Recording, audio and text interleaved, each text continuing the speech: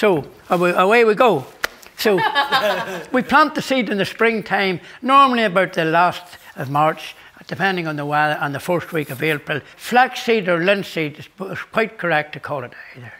It's all right to call it either. Small seed, so it's sown in early spring in April, and it's after 14 weeks in the ground, it's ready for harvesting. Oh, 14, okay. 14 or 15 weeks in the ground. Again, it depends on the climate. Yeah. And then now it blossoms out into a blue and white blossom, normally about halfway through the stage, about 6 or 7 weeks. It's into a blossom, blue or white. And so it can be last week in June and into the first week of July, it's in full blossom. Nice. Then those blossoms are very sensitive to light, and they would last for about 2 to 3 weeks. Flax, anyway, as I was saying, is planted early in the springtime, and we would harvest it then in August. And in the olden days it was pulled by hand, but now of course modern machinery will do all that. And it's after it's pulled, it's set up and dried, taken into the barns, and the seeds taken off it. But in the olden days, because flax, it's a very ancient crop, it was cultivated in Egypt 5000 BC, brought along the shores of the Mediterranean by the Romans into Gaul, which is now France, and over into Britain, and spread all over Europe. But we don't know who brought it over to Ireland. We don't know that. We don't know, and we certainly don't know who brought it to Dromore. Well, so, we don't know that. Somebody said McConville's brought it to Dromore.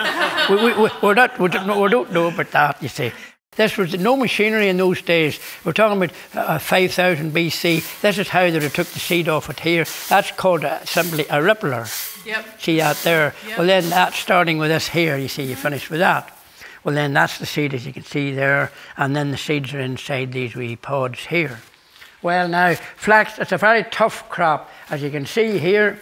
See that there? Now, you couldn't scutch or process that there very well there because of the toughness, because what makes linen is actually on the outside of it. See that there? See that? See, there's it there. See that? That's on the outside. The waste is in the inside. Yeah. You see it peeling off? Yeah. That's there. There's a very... There you are. You can see that. That's what makes linen there, coming off the outside. That there. You see that? Mm-hmm. Now, the waste is in the inside. Well, now, for scutchers, for that to be scutched in the mills, such as this one here, and even modern machinery, it has to be steeped in water for 9 to 14 nights. So the next thing you notice is taken out into the field and dried. The first thing you notice is the colour. You see the two different colours. So this, we've got something very different here now. See this here? See the way it's breaking up, see, as opposed to that there, you see? See that? See? That waste of what's called shives. Locally we would call it shives, but shives, S-H-I-V-E-S. See the way that's all breaking up because that was in the water there, you see. Now that over here now we have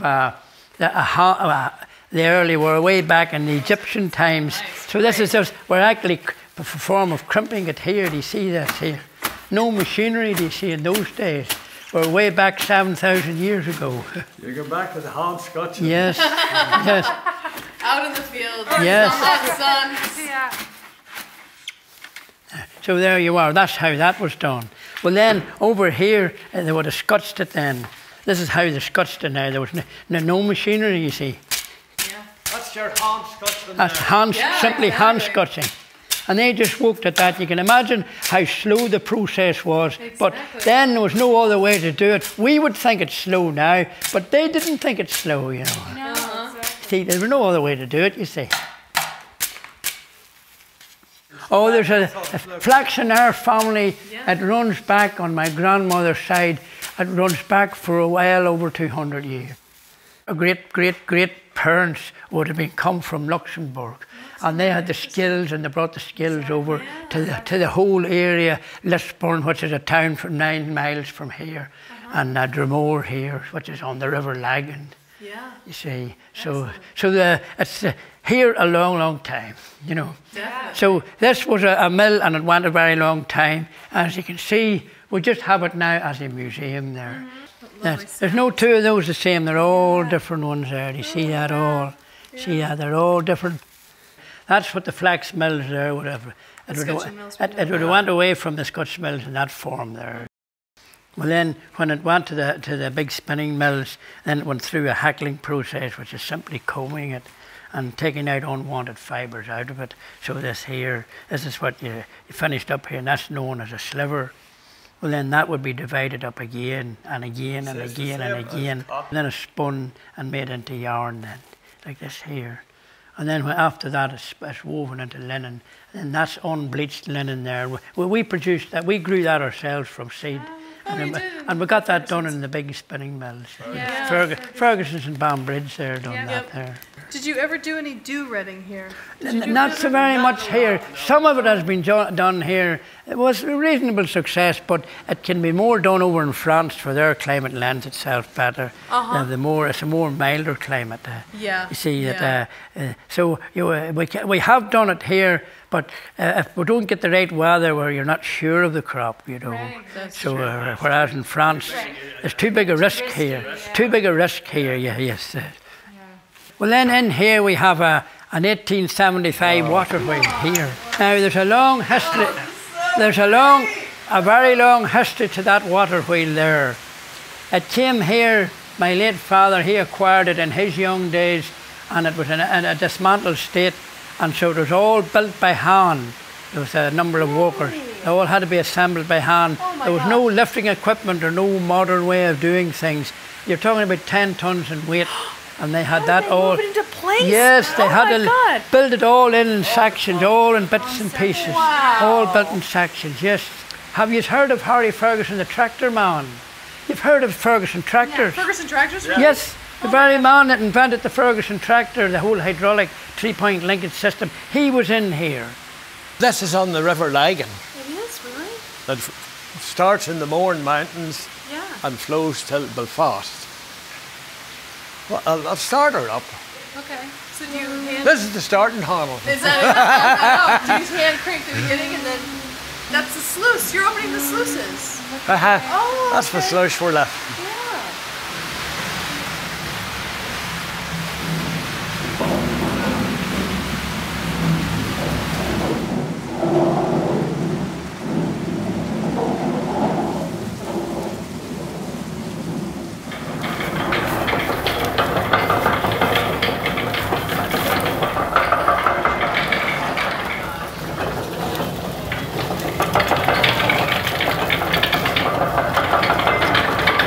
This is what you call striking. You do! Oh my god. Cow. That is so crazy. Look at that. Now this is scutching. Yes, this is like, we've only seen this on the videos from Northern Ireland. That's the only one going. Oh, that's so great. Oh my gosh. Wow. So would they just, so all the workers would be standing next to each other and they would just throw the bundles across them? Yeah! Ah, so great! It's so great!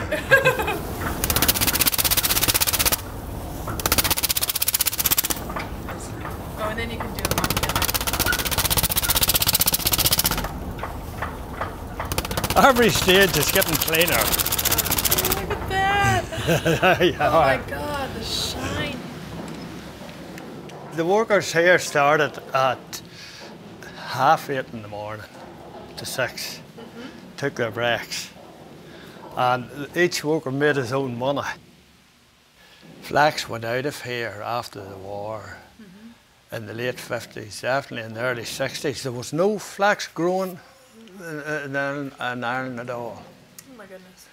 And probably 2003 or 4, they were all gone, dry spinners and all. Yeah.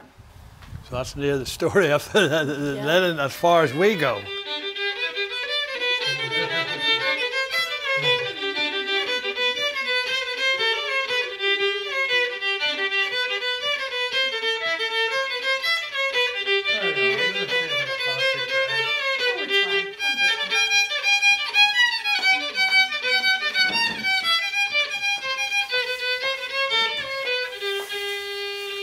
Yay! That was beautiful.